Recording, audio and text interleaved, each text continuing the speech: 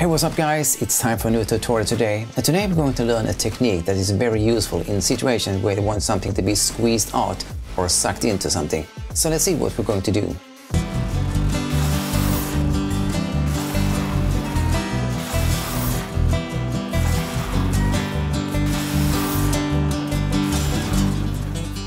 Okay guys, let's start up here. We are going to make a new composition here. So we're going to make a new composition.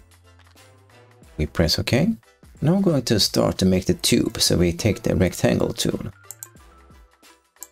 So we drag it out. I think around there, that size is good. And we can align it to the center, like so. And we are going to go down to layer, and we're going to add right click and take layer style. And we're going to add a gradient overlay. And we go into the gradient overlay. So we can set this to dark blue. Let's see, I think around there. We can just copy that, Control C, and go over here and mark this and Control V to paste it in. Then we're going to add a new one here. So set it in the center, and we're going to have a little bit lighter color on this one. I think there's good. Then can we drag this a little bit more into the center and mark this one, and we can drag this in a little bit more to the center, like so. So does it look a little like it's round, like so. And then we're going to add an effect here. We're going to add this mesh warp. I have already typed this in here, so we can just drag this mesh warp in here. See here, drag it into the shape like so. And then are we going to change some setting here. We can going to have 3 rows is good, and columns, we can set this to 3 columns like so. It's what we need. And we're going to take this and press here, and then can we drag this down a little bit down towards the center. And we do the same here, press there. And we can drag this a little bit more to the center, like so. And we do the same on this side. We drag this down here, a little more to the center. The same here, press here, drag this up towards the center. I think around there is good enough.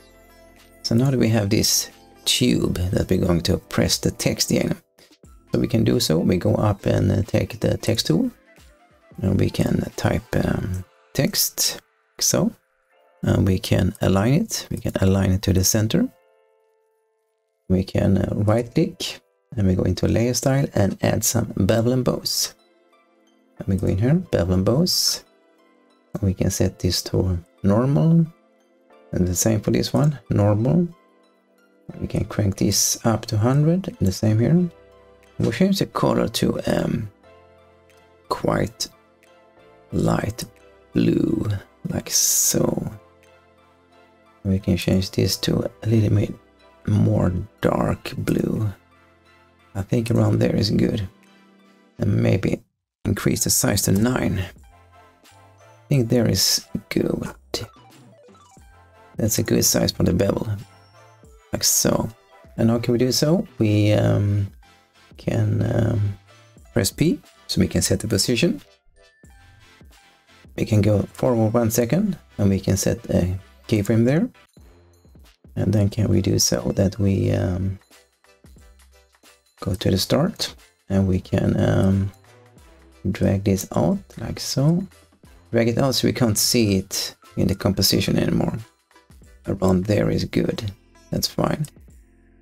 Like so. And then can we do so? We can. Now we can do so. We can set the go forward to 2 seconds. So can we set a new keyframe there? And then can we go forward to 3 seconds? And then can we drag this outside of the composition, like so. So we have this coming in, and then does it stay, and then goes it out, like so. But we're going to do so, we mark all the keyframes, and we press F9 to ease them. And then can we press this graph editor, and then can we do so that we can mark this one like so. We can drag this out like so, And we can do like so, that we mark this one and drag this out like so. Let's see. We get here, slows down, swishing out like so. If you can't see this here, so can you just right click so you can see to that this edit speed graph is checked like so. But then we don't need this anymore. I think we need to drag this a little bit closer. I want to have this to be a little bit faster when it goes away. So let's see here, how does this look? It slides in, and that's, yes, that's fine. Okay, we get onto this layer and just copy this mesh warp like so, and we can Control C and mark it, and we go down here, mark the text, and Control V to paste it. Let's see, how does that look now?